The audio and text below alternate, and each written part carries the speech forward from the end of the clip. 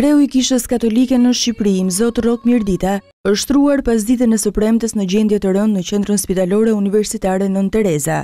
Arqipeshvi i dioqezës së Durrësit dhe Tiranës nga viti 1992 kaloi një hemoragji cerebrale dhe mjekët e shtruan për të mbajtur gjendjen e tij nën kontroll.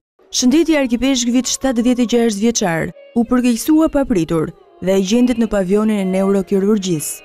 Mjekët konfirmuan gjendjen e tij të rëndë, por konstante.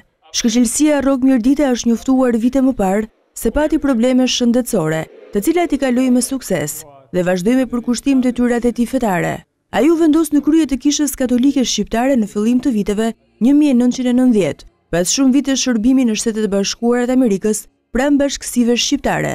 Papa Gjon Pali II gjatë vizitës në Shqipëri në vitin 1993 e shuguroi Zot Rrokun i peshk, së bashku me i peshkv të tjerë. Për shumë vite, Zot Rroku kryesoi konferencën i peshkvnore të Shqipërisë dhe drejtoi rimëkëmbjen e besimit fetar krishtian, pas gjysmë shekulli diktaturë komuniste.